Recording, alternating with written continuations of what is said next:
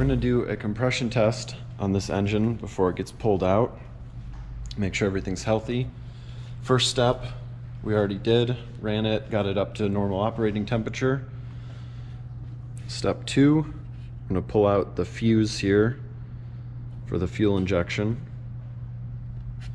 So that way there won't be any fuel coming out of the injectors while we're doing the compression test. Pull the spark plug wires.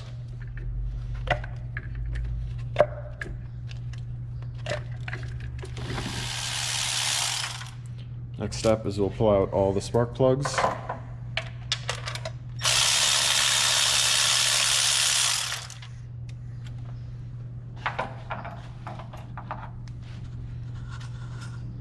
Which these actually look pretty new also.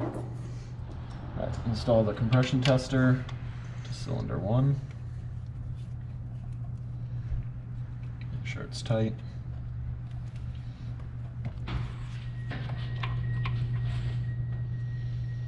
All right, go ahead, throttle all the way open.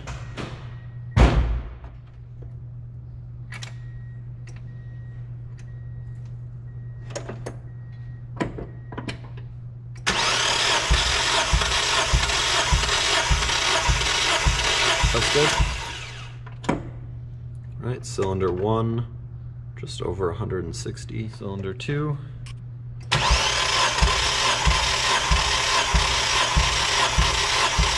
Good. Cylinder 2, a little over 130. All right, go ahead, cylinder 3.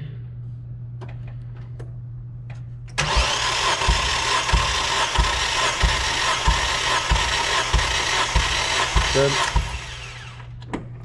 And just over 120. All right, and cylinder 4, go ahead.